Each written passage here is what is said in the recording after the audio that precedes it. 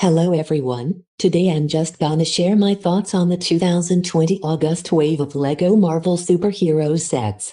First up is 76,152 The Wrath of Loki. This is a junior set, which means bigger pieces and clunky builds, but it's still a pretty decent set. But it does not have to be $60 for 223 pieces. Goddamn, the figures are really good though. Great new Loki.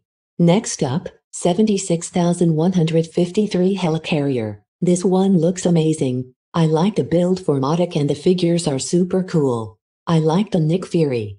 And a great build for the Helicarrier. Doesn't look too clunky.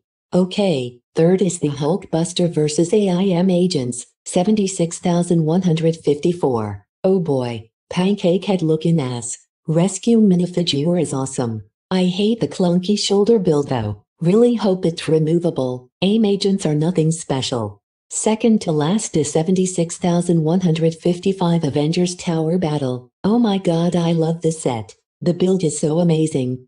It's so much better than the 2015 version, which only had 3 stories. The new Red Skull looks interesting. I like the 2 new Iron Man suits as well. Also, it includes an Infinity Gauntlet. Thank you to you/Slurm the log for pointing this out. Cheapest way to get that piece now. Figures are nothing to write home about though. It also includes a teal brick separator, which I thought I'd point out. Finally, a 76,156 Iron Man helmet. This one, I don't know. I feel like it was a great concept, but the execution fell flat somewhere. I like the use of the new gold. The eyes could use some improvements though. It's a decent build for $40. Overall, pretty good.